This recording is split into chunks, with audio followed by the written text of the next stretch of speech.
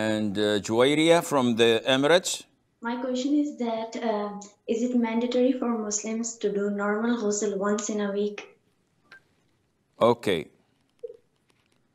Juwairia from the Emirates. There is a hadith of mandating ghusl every week, where the Prophet ﷺ says it's a mandatory upon each person who has reached the age of puberty to shower once a week.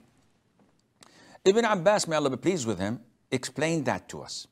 And he said, I'll tell you what the reason or what the wisdom behind this.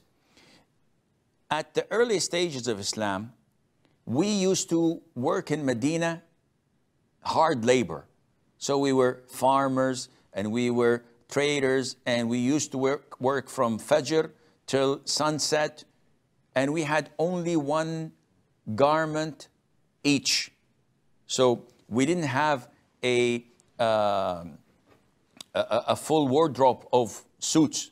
No, I had only one garment that's on me.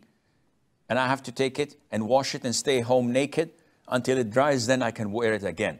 And it was made of wool. So as they were working under the sun and it's hot, you can imagine the smell, which was offensive, coming from their bodies. With the wool, it's even worse. Like some say, it's not an odor, it's an dear.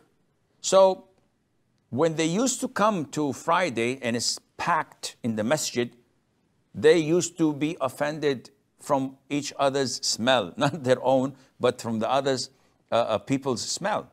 So the Prophet mandated that they must perform ghusl before they come to Jumu'ah.